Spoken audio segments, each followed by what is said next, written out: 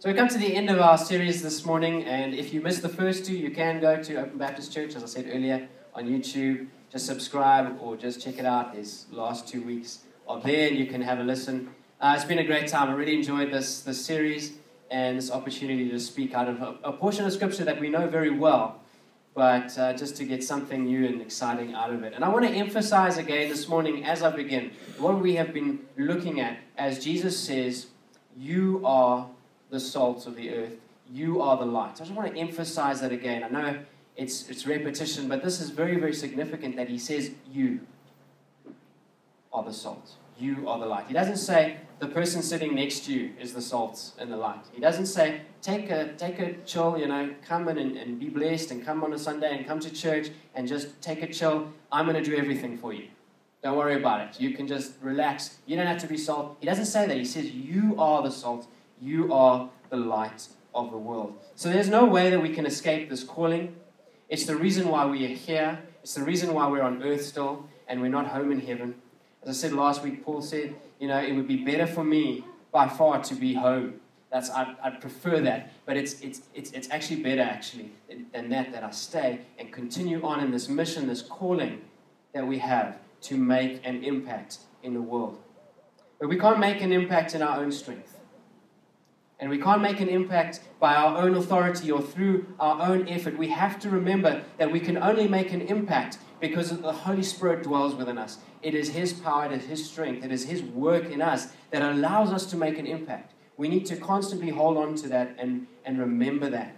And I spent a little bit of time right at the introduction 2 weeks ago speaking about this. For those of you who are here, you'd remember me speaking about my mom who used to have this huge stamp collection, not postage stamps, these stamps that she would make cards with, like a whole bunch of different types of stamps with animals and all sorts of shapes and hearts and all of these things.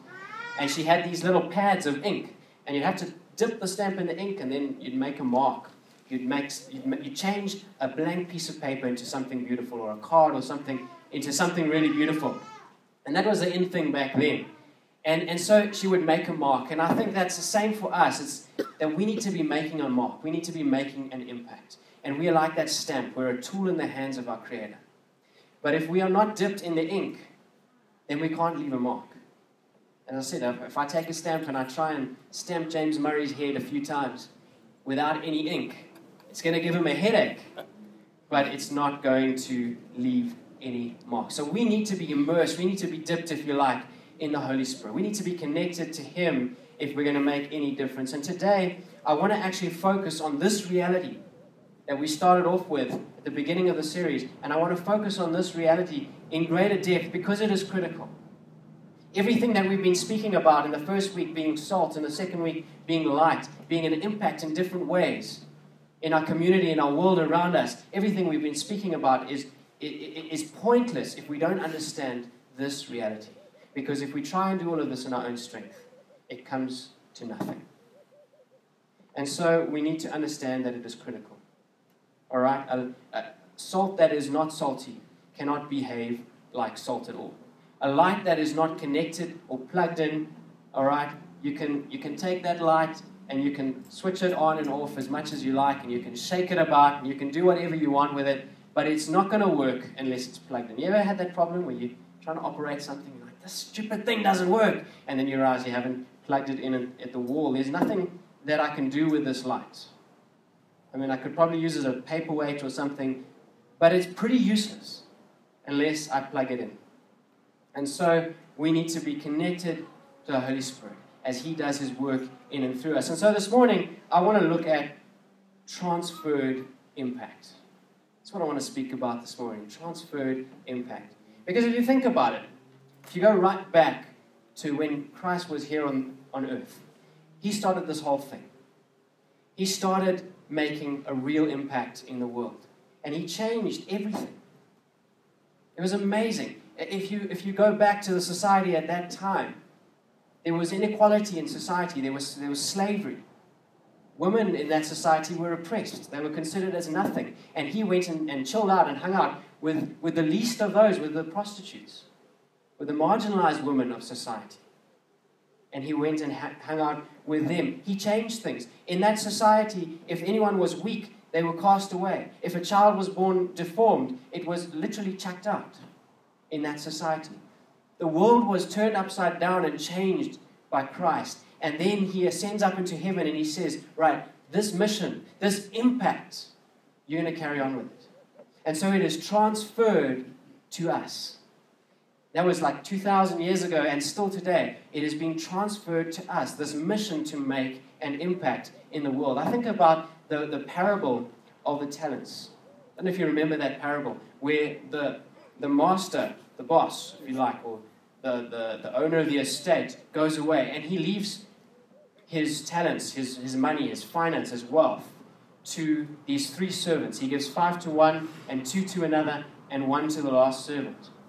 And the awesome thing about this parable is that he gives them permission and authority and basically everything that they need to take those talents, to take that finance, and to do something good with it, to do something significant, to make it even more than what it was before. He gives them that permission. He gives them everything they need to make an impact. And for the one servant, he goes out and he basically doubles, and it becomes 5 becomes 10. And the other servant, the same. 2 becomes 4, and he doubles it, and he does something with it. But the sad reality is that there are those who will take that and will bury it in the ground and do nothing with it. But that doesn't change the fact that God has given us everything that we need to make an impact. He's given it to us. And that's an awesome thing.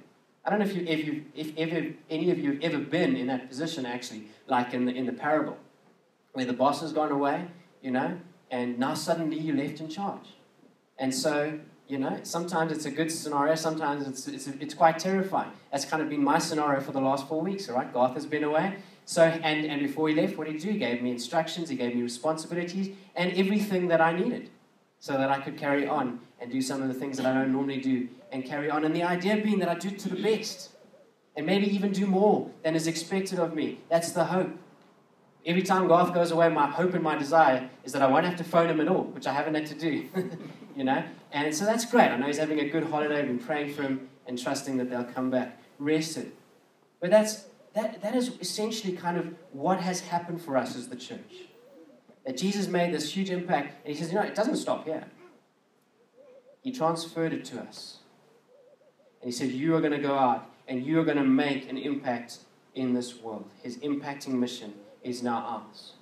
The cool thing about it is he didn't just go away and say, all right, I'm going to come back when I return, which we're still waiting for, and you're going to carry on in your own strength and your own power, do a good job. No, he said, you know what, I'm going to send a helper. And he did that. And we are so privileged. The veil has been torn in two. We come into the very presence of God, something that the nation of Israel didn't know or understand, that we are so privileged to have the Holy Spirit living and dwelling in us so that we actually have everything that we need to make an impact, as Christ made an impact when he was on earth. So let's consider our text, the last verse there of Matthew chapter 5, and we've been looking at 13 to 16, and we're going to read just verse 16 now. In the same way, let your light shine before others, so that they may see your good works and give glory to your Father in heaven. Now, first week we focused on the salt, and the second week we focused on the light. This morning I want to spend quite a bit of time focusing on the good works that he speaks about there. There's obviously some kind of significance in them because it makes an impact. He says when people see these good works, when people see the things that you are doing, it makes an impact. And I'm so thankful that we don't have to do something to earn our salvation, that God's grace has been given to us as a gift of his love and his mercy. But if you are committed to Christ, if you are his child, if you've given your life to him, there's something that comes out of that, the fruit and the work that comes out of that makes an impact in the world. And that's what he's speaking about here. And one can ask, well, what are these good works? What is it that we're supposed to be doing? We've looked at the properties of salt, and we've looked at how we need to be shining our light out and not hiding it. So what are these good things that we're supposed to be doing? Well, maybe the best clue that we can have is just to look at the life of Christ, because he's the one who set the ball in motion. He's the one who got things going when he was on earth. You see, Christ made an impact in two very primary ways. The one is that he spoke. And when he spoke, there was authority, there was power. It's the word of God, touching lives, changing lives. People would just sit and listen and be in awe as he spoke, and his words impacted people as they listened. But the other thing that he did is he performed actions or good works, or whatever you want to call it. But he did things. He didn't just speak. He lived it out. And he changed people's lives. And it literally turned people, their lives were turned upside down. I mean, you've been blind since birth. And now, suddenly, you can see. I mean, your life is going to change in a profound way. And so, his actions literally turned people's lives upside down. This morning, I made a list of some of the things that Jesus did. But I thought, let's get our brains going. Can some of you list some of the good works that Jesus did when he was on earth? Let's just throw it out there and see if we can get everything on my list. I've probably not gotten everything. My list is quite small, but let's just see. What are some of the things that Jesus did? Heal the sick, all right? What else? Gave sight to the blind. Exorcise the demons. Exorcise the demons, okay? Raise the dead. What else? Okay? Preached and preached. Sorry. Change water into wine. Cool. Got the party going, yeah? He loved the sinners, right? Fed 5,000. He fed the hungry, yeah? He washed his disciples' feet. Yes. He wept. He wept, yes. Awesome, yeah. He died for us, the most important thing. Yeah? His ultimate act of mercy. Anyone else? He died for us. Then, yeah, they got this side, but the wall is... Great. He also got mad. He also got mad, yeah? All right. I think we've covered everything I got. I said he healed the sick. He cared for people and had compassion. So I actually thought of he wept, yeah? He prayed, yeah? Spent the whole night praying sometimes. He cast out demons. He stood against injustice in society. I don't think we got that one. Raised the dead, healed people spiritually. He often said, your sins are forgiven. All right? He encouraged people. He disciplined those in error. That I was also thinking along those lines, the whip and everything else. All right? He befriended the marginalized people in society. He mentored his disciples, washed his disciples' feet. So, and there was extra stuff as you guys thought of. And we could probably sit here for another half an hour and just list the things that he did. And I don't even think we begin to understand, because you see, we live in a society that has been impacted to a degree, and there are still many people who still need to be impacted, but we live in a society that has been impacted in ways by Christ that we don't even appreciate. Things like hospitals, things like even universities and education and privileges that we have today. If you actually go back in history, started off in the work of Christ. It's an amazing thing, the impact that he has had on the world. But you know the cool thing about it is that Jesus promised that we would be able to do these things, and that we would actually be able to do more than this. John 14, verse 12 to 14 says, I tell you the truth, anyone who believes in me will do the same works I have done, and even greater works, because I'm going to be with the Father. You can ask for anything in my name, and I will do it, so that the Son can bring glory to the Father. Yes, ask me for anything in my name, and I will do it. It's so encouraging to know that when Jesus says, go and make an impact, and go and do these things, he says, you're going to do it. When I'm leading you and I'm guiding you and you're living in obedience to me, you're going to do it. We're not being set up to fail. We're being set up to succeed. And we're soldiers fighting in a war that's already been won. But the devil is still out there causing disruption in the world. So we have been given this mission. It has been transferred to us. But I want to just spend a little bit of time considering the fact that there are certain things that we have also been given, that have also been transferred to us to enable us to do the mission. And the first is that he's transferred his power to us. We're called to make an impact in this way by doing these good works in the way that Christ did it. But in order to do this, we're going to need his power. Because right now, this lamp as it is just ruining this beautiful flower arrangement over here. It's really just a waste of a lamp. All right, it needs some kind of power. And if you think in particular of some of the works that we have listed are miraculous things. It's something that a human cannot do, cannot just make happen. There are so many miracles that Christ did. He said, you'll be able to do these things. And so, we need His power. It becomes critical and obvious that we cannot do it without it. I don't know if you've ever had a scenario where you've gone to a shop or you've gone to, a department or whatever, and you need something to be done, all right? And you're there and you're trying to get something done, and you say to the person, can you do this? And it's maybe a little bit different to what they normally do. And they say, well, I don't have the authority, I don't have the permission to do this. So what do you say? You say, well, can I speak to the person who does have the authority? And what do they say? Well, they're not here. They left me in charge.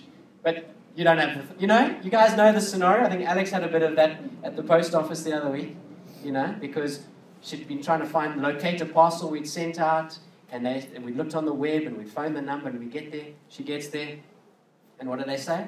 We've got the same number, we've got the same website. You can't blame the person there.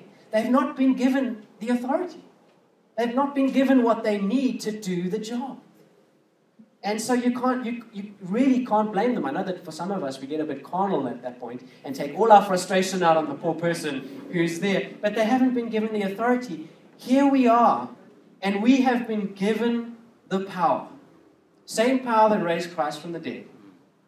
We've been given that.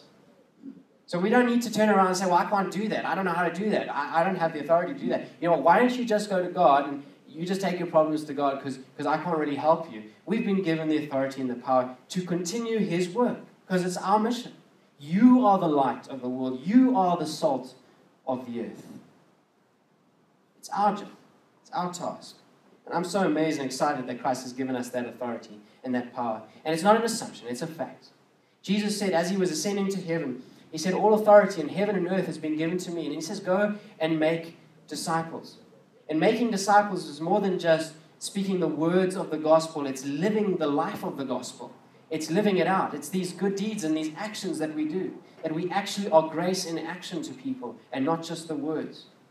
And He says, you know what? All authority in heaven and earth has been given to me.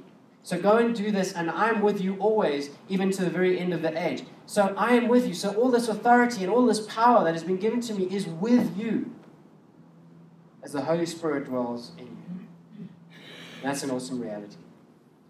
So how do we live this out? Well, I thought maybe we can just go back to a similar example that we looked at in the first week when we considered salt. And you remember that one of the properties of salt is healing. So what happens when God says to you, I want you to go and I want you to pray for healing for somebody. You know that they're going through a difficult time. You know what they're facing. You know what is wrong with them physically or spiritually or mentally or whatever it might be. And God lays it on your heart to go and pray for them. Or maybe they come to you and say, look, please, will you just pray with me? I'm going through this right now. And, it's easy to say, just go out there and do it. But sometimes we're like, how do we do that? Well, let's take a look at this example. Let's say that this is what God lays on our heart to do. One of the thoughts that I had on this is that we need to make sure that we don't focus on the power, but the one who gives it.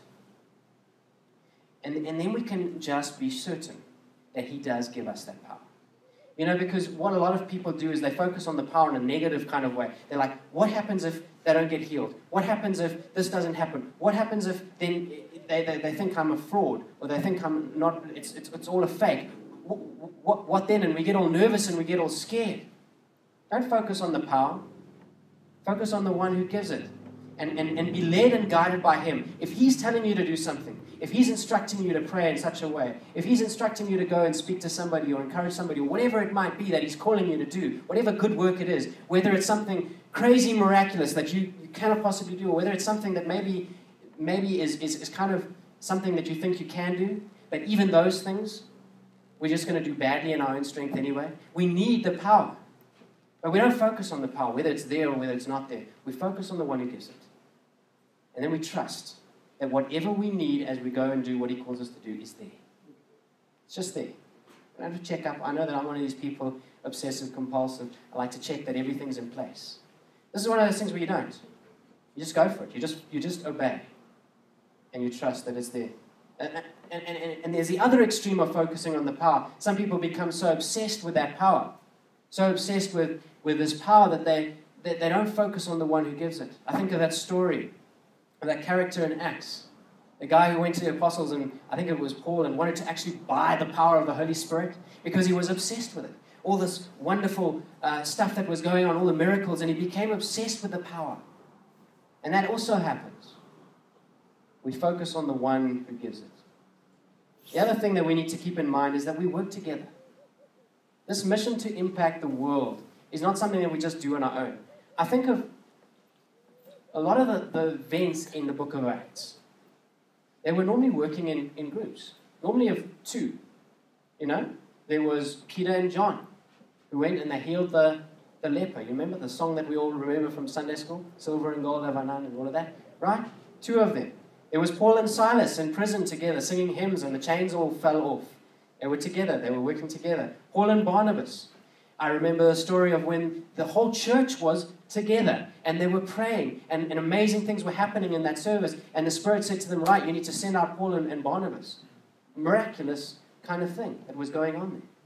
And they were working together. Paul and Timothy often were working together. Sometimes we feel we've got to do all of these things as Christians on our own. But we don't.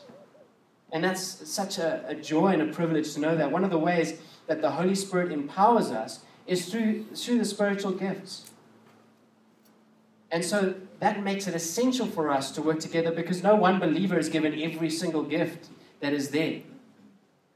But we're all given different gifts. Paul says in 1 Corinthians 12, verse 29 to 30, are all apostles? Are all prophets? Are all teachers? Do all work miracles? Do all possess gifts of healing? Do all speak in tongues? Do all interpret?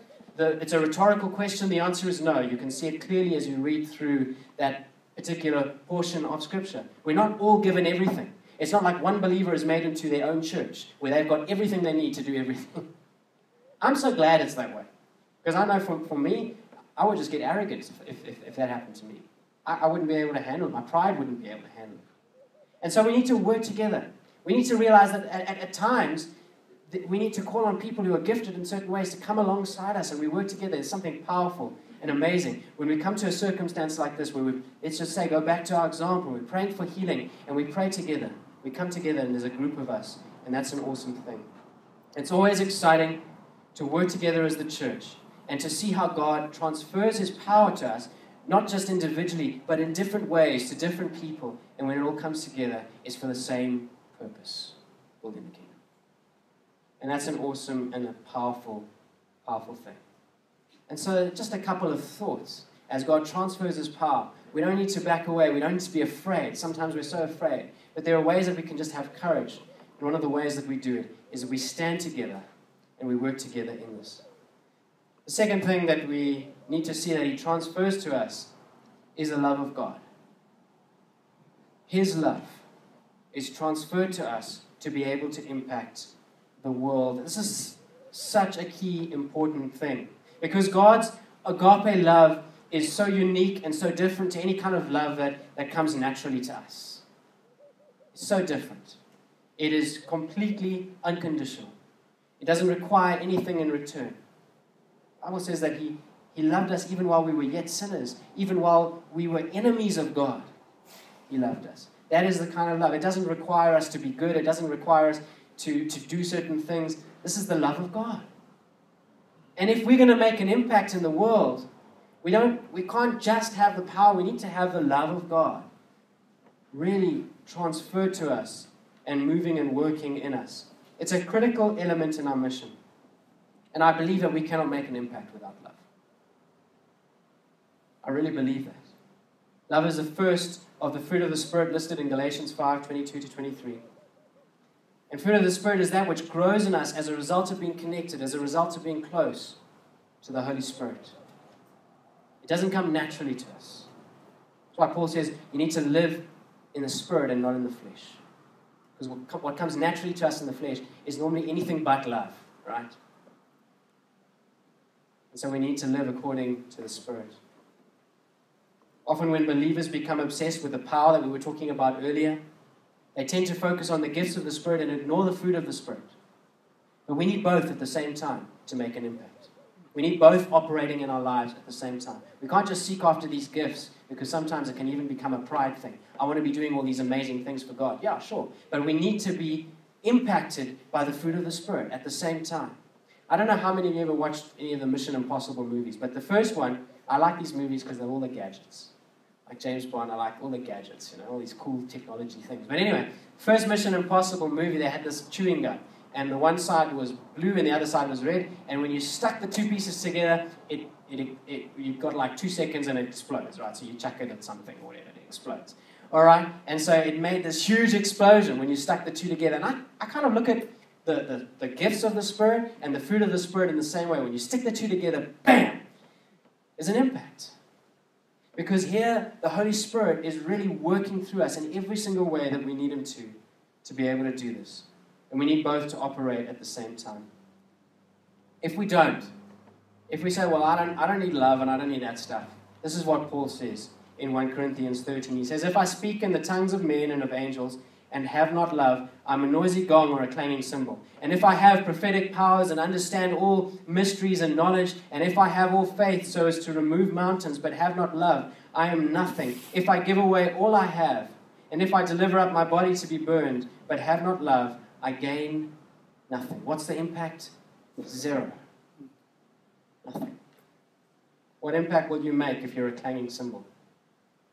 It all comes to nothing, and nothing is gained. And it's a waste. It's a waste of the gifts that God gives us. It's a waste of the circumstances that God gives us. It's a waste of the talents God gives us.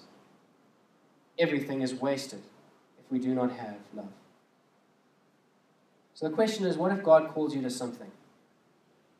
To go and speak to someone. Let's just say, He says, well, why don't you go and encourage someone who's going through a tough time? Maybe they've lost someone they love. Or maybe they're going through something that they just can't handle in their own strength. They're really going through a tough time. And the Holy Spirit says, this is the good work. This is the good deed that I'm calling you to do. To go and speak to that person. To go and care for that person. And as we think about love and as we think about the compassion that we need, if we're honest with ourselves, we look at it and we say, I don't really feel any compassion for that person. Like, if we're really honest. We want to feel compassionate for the person. We do. Like, we want to feel like, oh, shame what they're going through. But normally we hear about it and we think, oh, that's tough. That's really bad. And then we carry on and we do whatever it is that we were doing. So what happens when we don't feel that compassion? What happens when that's not coming naturally? Well, one of the things that we can do, just quite simply, is to start praying for that person. If God lays it on your heart to go and encourage someone, go and speak to someone, start praying for them straight away. Pray for their circumstance, pray for what they're going through. I've often found that as we do that, God begins to build within us, as we're focusing on that and what He's called us to do, He begins to build within us this compassion. It doesn't come naturally. Another thing we can do is just pray for ourselves. It's great to be honest about this, rather than going out and saying, and pretending to be compassionate, and we know all the right words to say, and, this is terrible what you're going through, and this is really bad. To actually say, you know what, I actually don't have this. Let me be honest before God, because He can see my heart as dirty and sinful as it is, and as unloving as it is, and let me just say, God, I need this. I need you to change this in me. Let me just surrender. Let me be honest and let me surrender to you so that when I go out and when I speak to this person, this is something that's real. This is heartfelt, genuine compassion. Take a bit of time to consider their circumstance. Sometimes all we need as well is just to get out of our own little world and just have a look at what they're going through. And just a little note on the side, one of the things we need to be careful of is that as we soak ourselves in compassion, sometimes we also need to just be removed in some sense from the circumstance. If someone's going through pain because someone else has caused them pain, and then you also get angry with that someone else to the point that you're bitter and you're angry, how are you going to help them forgive? I'm saying? Just a little thought on the side there, that while we need to immerse ourselves in compassion, we also need to realize that in order to help them, we've got to be somewhat removed and to look at it from a different perspective and to be able to say, it's encourage you, it's help you, let's help you work through this. Sometimes a doctor has to do that. We want a doctor that's compassionate. We all want that. We don't want some clinical person who's just going to, be kind of harsh with us. But at the same time, sometimes a doctor needs to inflict a little bit of pain in order to make things better. So sometimes we have to also be just a little bit removed from it. And these are things that we just need God's guidance and help with. And I believe that instead of just going out and just heading headstrong into the situation, to take a bit of time to reflect, to pray, to just stand before God and say, you know what, I need you to change me, I need you to help me, because in my own strength, I'm just a useless light that isn't plugged in. I can't do this in my own strength. So we go out into the world, and we strive in the strength of God to make an impact. And you know what? We will. We will. Because Jesus has promised us. He's encouraged us. He said, you will do these things. You will do greater things than this. And we go out into the world and we will make an impact. But then comes something else that we need to be wary of. Because then comes the glory. People see these things and they're impressed. Because nobody has ever cared for them like that before. Nobody has ever taken notice in that kind of way. Nobody has ever prayed for them and they've been healed. And they're impressed and they're amazed and they're like, wow, this is incredible.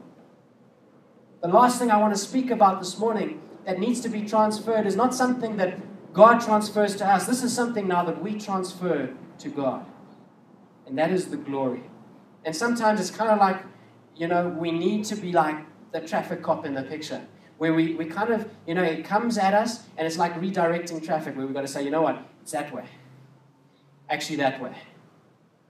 The glory belongs to God. Because when we are able to do these amazing things, we don't take the glory. Jesus said in this verse that they would see your good works. There's something impacting about these good works. There's something amazing about these good works. And he says that they will see these things. They will experience your light. They will experience your saltiness. They will see your good works. And what? They will glorify God in heaven. That is what we want to see. That is the impact, ultimately, that we want to see in people's lives.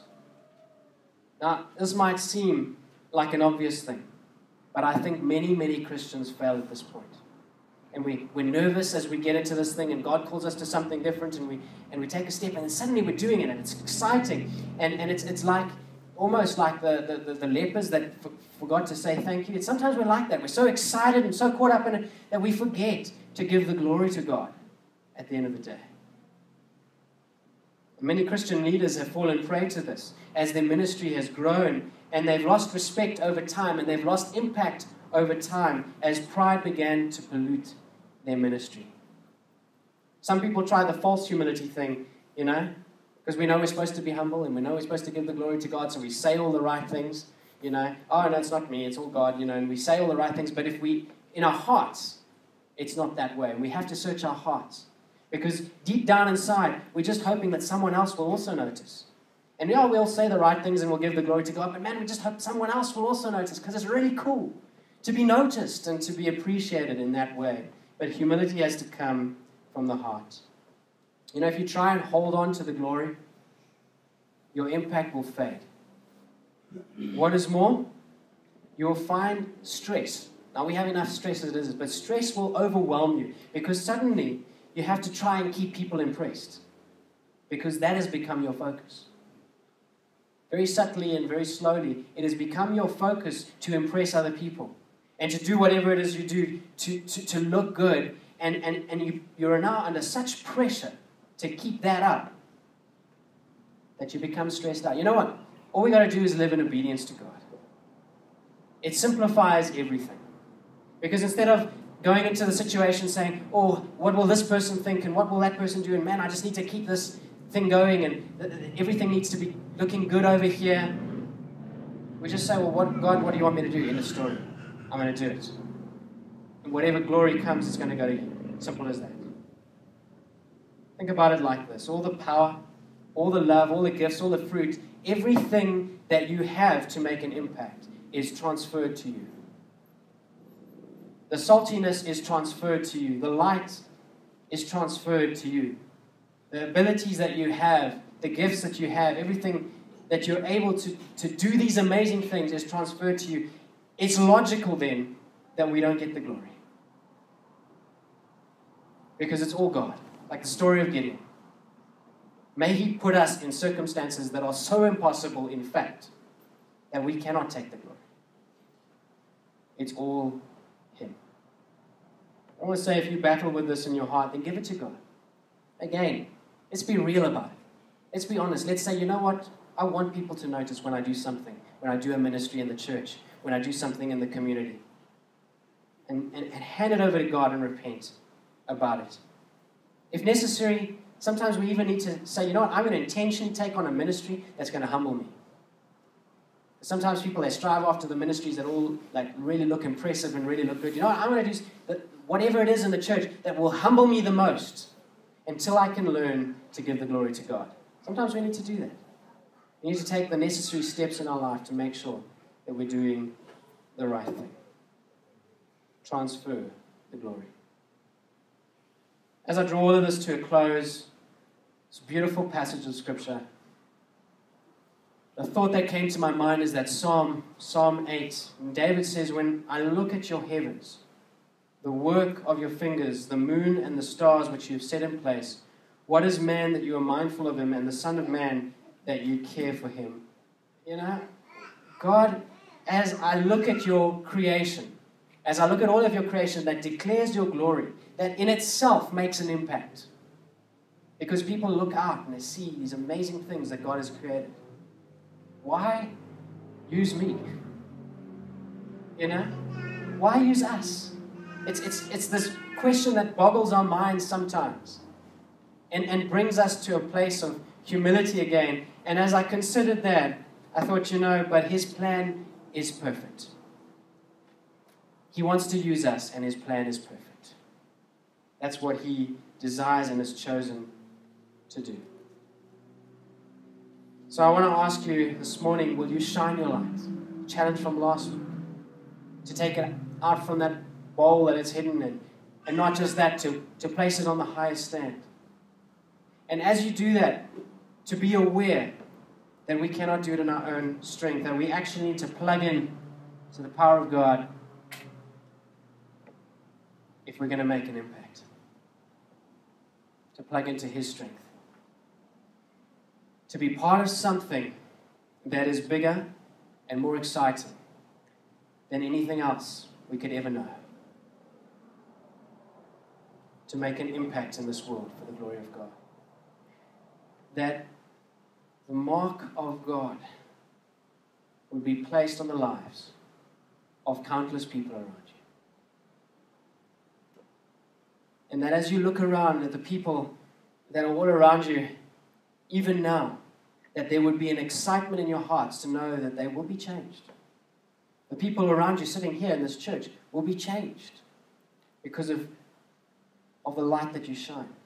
The people around you at your workplace, where you study, where you socialize, wherever you go, will be changed, will be impacted. And that at the end of the day, ultimately, because everything comes from God, everything that we have comes from God, that they would say, wow, this cannot be a human thing. There is something more going on, because I can't understand how a person can love like that. And I can't understand how a person can care like that. And I can't understand how it is that you do the things that you do. This has to be God. Like that centurion, as he looked up, this must be the Son of God. It has to be the work of God. It has to be the light of God. And that people who have never worshipped God, people who have fought against God, who have never believed in God, would suddenly be lifting their hands up in worship all around us and praising God because of the impact that you have made. That's an exciting thing. We get to be a part of it.